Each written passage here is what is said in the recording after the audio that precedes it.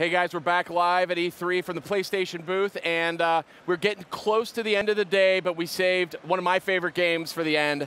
I am joined by the one and only Markman, and I want to talk Tekken 7. Oh, let's do it. So Sid, I'm very happy to be here. Hope you're having a good E3. I'm having a lovely E3. How about you? I'm having a great one, and excited to talk about a game that we both love. Oh yeah. Let's talk about Tekken. Oh yeah, I love Tekken. I've been playing it ever since the first game. I played each and every one, and I've been dying for a PS4 Tekken. Yeah. So what, at a high level, for somebody like me, outside of being on PS4 for the first time, what's the deal with Tekken 7? Why should I care? So Tekken 7, I mean, obviously the latest Tekken game that we've had was Tekken Tag Tournament 2 on the PS3, but now finally with Tekken 7 coming back more to its roots, the one-on-one fighting, it's an amazing chapter to for any Tekken fan.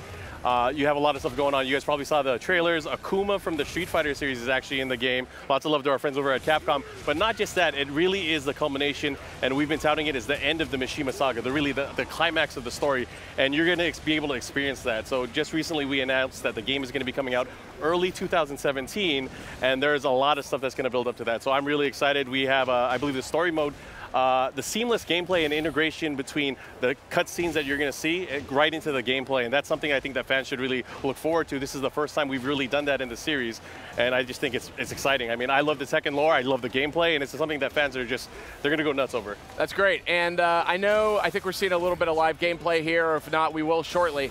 One of the things that's interesting about this game is it's really taken a couple bold steps in the core mechanics side. So walk me through what those highlights are. Yeah, so there's a lot of new systems that we have in place. So one of them is the Rage Art system. So if you're familiar with fighting games, you know in other games there's like super moves and stuff like that. So in Tekken now there's the inclusion of Rage Attacks, or Rage Arts I should say, and it's a nice comeback mechanic. Once you get into towards a lower life bar setting, you're able to pull out this really devastating move that could really turn the tide of the battle. Not just that, we have the inclusion of the Rage Drive, which is another way to use that special meter towards the end of the round to really have a comeback in your favor, whether it's through a combo or just a key move that you need to pull off at the right time. It's something really cool. And also new is the Power Crush. It really adds to the rock, paper, scissors type of gameplay, the mindset. So Power Crush is what they do is they absorb attacks. Not only do they absorb the attack, they give you an opportunity to do a counter attack back at your opponent and really turn the tides in the battle. So I think you know, knowing Tekken very well, yes, and being pretty good at it, if I can say so myself. Not as good as you, nowhere near as good as you, but we'll find out. We'll find out one day. Very, very competent. I feel it's like the one fighting game I feel like I could kind of brag about. Yeah. I'm a Dragunov fan. We were talking about that downstairs, but I would get the sense that some of these adaptations, some of these new mechanics and systems are designed to kind of provide a little bit of balance against kind of being completely annihilated by the other opponent, which is a legitimate concern, I think, for some players, right? Yeah, I think, you know, for a lot of fans out there, especially on the competitive side, it was such an overwhelming task to kind of learn the game, just because, I mean, if you look at the Tekken move list, there's like hundreds of moves for some of these characters, but what we really want to let people know is like the core gameplay is there. So if you were a fan of, like, let's say Tekken 3, which was a while back, great game, one of the best-selling fighting games of all time, if you were familiar with Tekken 3, you could come in here and play like you did in Tekken 3, learn a few moves, and you're going to be able to dominate. You're going to be able to do well. Not only that, if you did want to take it to the next level and actually learn the core aspects of the gameplay, the new screw system, everything, all that stuff, it'll be easy. It's not as hard as it used to be. There's a lot of system changes that were in place to make it easier for the player to play. But of course, if you want to master the game, that's still there as well. There's still a high learning curve. That's great. And I also know we have a bunch of new characters. I think Shaheen, we see here, right up here on the screen. You can look up here. Yeah. He's new here. He's the character on the right. So tell me a little bit about how he fits into the rather large character roster. Yeah, so actually, if you're familiar with Tag Tournament 2, we had close to 50 characters in that game. This one, we kind of dialed it down, toned it back a little bit. So we have close to 30 characters on the roster for now. There are some characters that are still being worked on that we have not announced yet. But obviously Shaheen, a new fighter in the series. We actually have quite a few number of characters. So there's the cat girl, Lucky Chloe from Japan. We also have Kazumi Mishima, who plays an integral part of the storyline. Oh, this is the wife of Heihachi. The wife of Heihachi. That's amazing. Like, who knew he was, I guess. Yeah, I had no idea. But apparently she has a special connection with Akuma from the Street Fighter series, and they're going at it against Heihachi. Interesting. So not only that, there's a ton of new characters. Josie Rizal from the Philippines. There's all kinds of cool stuff. And I just hope that fans are looking forward to more announcements in the near future. So there's actually a lot of opportunities to play the game. And I think one of the biggest one is EVO next month, the biggest gaming competitive competitive gaming event in the world. If you guys check that out, Tekken 7 will obviously be a main game at that event. I hope everyone looks forward to that as well. Yeah, it's great. I know, I think that's the first one Street Fighter 5 is going to be there too, right? Correct. It's going to be a massive, like, it's going to be a great game. PlayStation fans probably have a lot to look forward to just when it comes to fighting games in general, and EVO is one of those events. Absolutely, yeah. I mean, that's got to be the biggest lineup in EVO history. I mean, that's some serious business there.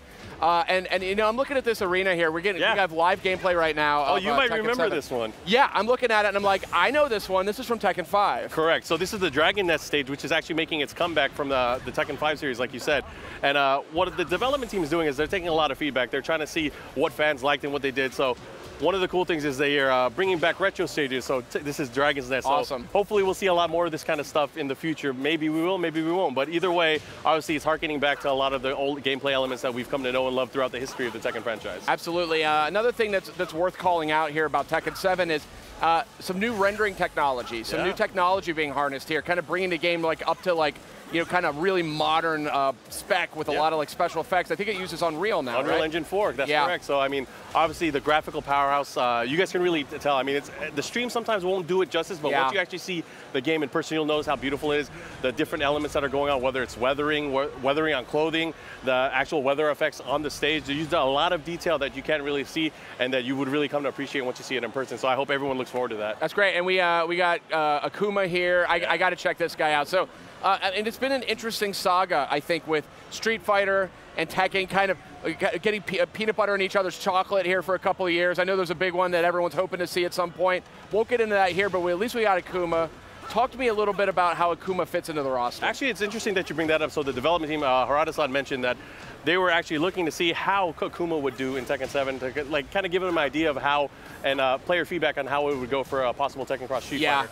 But not only that, I think just from a player standpoint, and I've been playing Akuma a lot. He's my main character now in Tekken 7. Nice. His transition from the Street Fighter series, if you're familiar with how Street Fighter plays, it's a really seamless integration. I mean, you could play him how you did in Street Fighter. Not only that, he has a ton of new moves that make him more Tekken-like, and it's actually really exciting to see how he's made this transition into the 3D realm.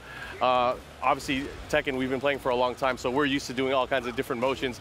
But not only that, I think the Street Fighter moves that you're used to, the dragon punches, the fireballs, and all that stuff, they come out like butter. It's amazing. Yeah, and there he just did Shoryuken. Yeah. I don't know if he has a different name for him, but same idea. Yeah. Dragon Punch. Dragon Punch, indeed. So, yeah, one of the things, we were talking about this downstairs in the green room. Oh, boy. Oh, he hit the Raging Demon. So, I mean, if you're familiar with his finishing move from the Street Fighter series, he has that as well. That's his Rage art. Awesome. So, I was just talking about the devastating moves for the comeback, and he obviously finished off his opponent with that. So, that was great. So, the computer is doing work right there. So. Yeah.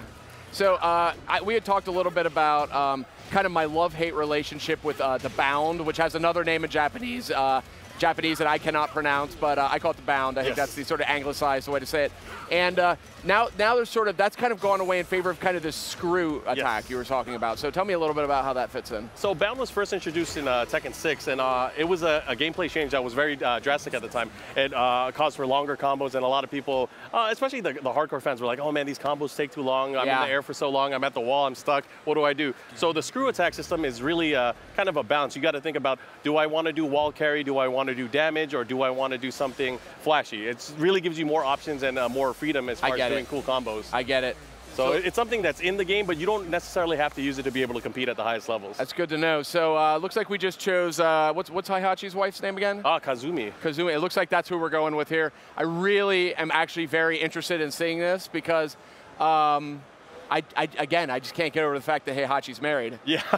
Well, Kazuya had to come from somewhere, I guess. I guess so, But right? I guess we're not talking about parenting here, but I think Kazumi, obviously a great addition to the roster. I've been able to play her for a bit. You'll notice she has like spiritual tigers that fight with her, and that's I guess that's probably why she has like Heihachi on his gi, he has a tiger on his back. Okay, so it makes a lot of sense. Okay, so I have seen her in a couple streams. I mean, the game's been out in Japan for a bit now, so I've been kind of taking a peek wherever I can, but I'm really like, I need this game on my PS4 now. Well, you won't have that much long to wait. So early 2017, I guess we'll get each other's PSN IDs and we'll be able to play. Yeah, and then you can crush me. You can absolutely annihilate me. We'll learn the game together. That's the thing.